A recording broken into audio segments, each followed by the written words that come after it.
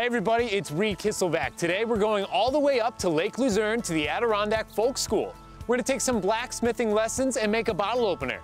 Come along for the journey. It's yours to explore.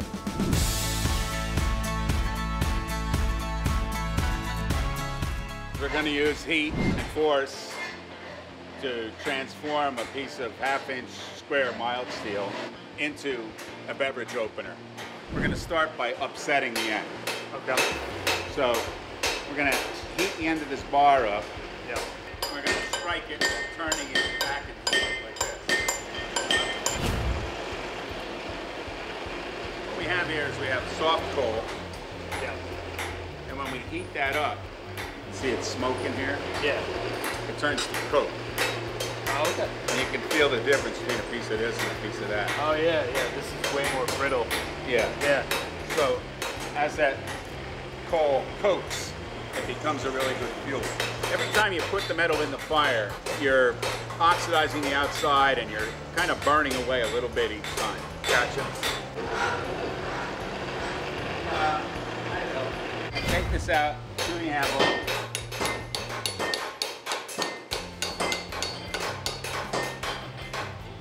Hold it up high.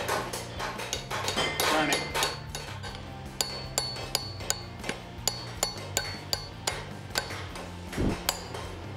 You actually have a pretty good start on upsetting it. You can see it's already starting to grow.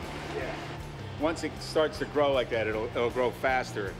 We don't want the heat to travel up too far so you can't hold it. So we're cooling it off down there. Okay. What we're trying to do is isolate the heat in the area where we want to change the shape of the metal. And then that goes back in the fire. My arm is going to be useless by the end of this. I can already tell. It's going to be great. Yeah, so you're going to work in here. Just the rounded face. My bad. Thought it was rounded on both sides. So why is one side more flat and one's rounded? You know, why does the Swiss Army knife have so many different blades? That's fair. That's fair enough. Sometimes the hardest part of the blacksmithing job is figuring out if you're making a thing, what part of that has to be forged first so you're not in your own way. That happened to you a lot? You get in your own way when you first started? I sometimes still get in my own way. Okay, at this point, I think we can grab this and that. You hold this. I hold that. And just bend it, and it should break off. There you go. Go back and forth a couple times. Or once. Okay. Now we got to get down to the meat of this opener. So you're going to come out here with the rounding hammer on the anvil. Yeah. And you're going to go like this. See how that's rocked up? Yeah. You're going to hit it right there a couple of times. And it's going to make a little step. Okay. Now hit it right at that point. Hard.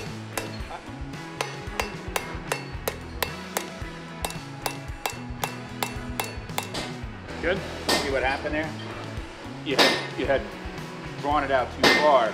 Oh, so okay. by hitting it on the edge, basically you upset it again. Gotcha. And put it right back to the thickness you need. Gotcha. It's one of the neat things about metal that sometimes you can recover from those things. Yeah. So now we're ready to try punching. cool. What am I doing for a first timer? Then fine. I'm going to take 5. It wasn't terrible, so that's good. I had a couple of 13-year-old twin girls here once who did a lot better than you. That's not surprising. I'll take it though. I'll take it.